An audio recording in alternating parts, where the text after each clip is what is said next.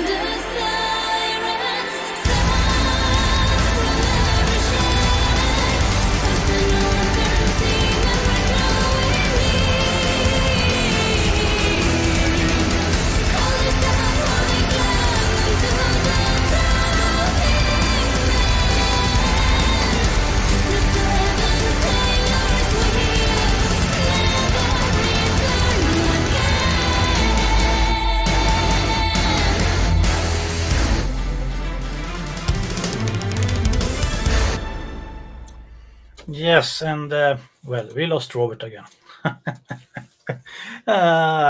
Internet is a fantastic thing when it works. Don't you agree? Yeah. Yeah. Okay. Sirena. Well, that was Sirenia, and that also a kind of sea cow, just for you, so you know that. But Yeah, okay. This is I like this. It's very well done. It's a nice track, great production, music, and I think this is what if Karl Orff had lived today, this is the kind of music probably he would make. It also kind of it has a lot of Wagner in there with this yeah, national romantic heroism and mythology about the hardships of the people of the north. yeah, It's it, that. yeah, it you know, when you live here, you can almost sometimes think it's this national romantic uh, stuff is a bit, what do you call it? Löjlig. Ridiculous. Why? Yeah, no, not really, not, but like a little bit weird, funny, but little embracing. You know, it's not super serious when you're from here, but It's about tradition and storytelling. yeah, but I know from aboard, many people think this is very romantic, and for me, I think it's well, you have heard so much of it, and you know That's so what I many. mean. It's national romantic. Yeah, It's about the hard life in the north and crossing the rough seas and yeah, conquering and heroism, and it's the mythology of that. yeah, This band in this track at least wants to celebrate. yeah. But it's more about sirens, I think, or the weakness of men that falls for the singing of sirens. Yeah, but that's in the That's a part of it, of course. Yeah, yeah. yeah. Well, beside the story, my oh yeah, we had in this track we have. In this part of Serena, we had the female vocalist named Aeolian, and I really, really loved. I still like her voice, but her new band I don't like so much. You know, so it's hard to enjoy her voice in it. In, Yeah, but in this track she played a big part, I think. yeah, she does in all the tracks on the album that she was on, but they have they are known for change the female vocals quite often. But I really enjoyed her part on in Serena, and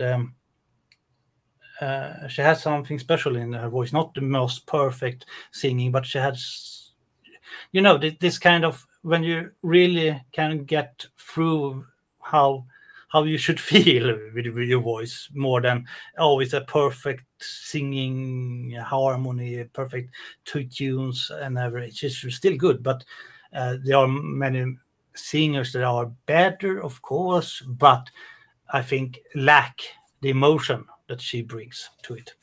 Um, Yeah. if you understand what I mean. Yeah.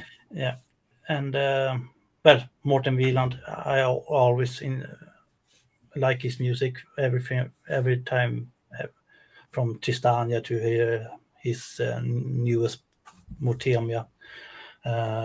So yeah, okay, Very good. yeah, thank you, and see you later. Bye. Bye.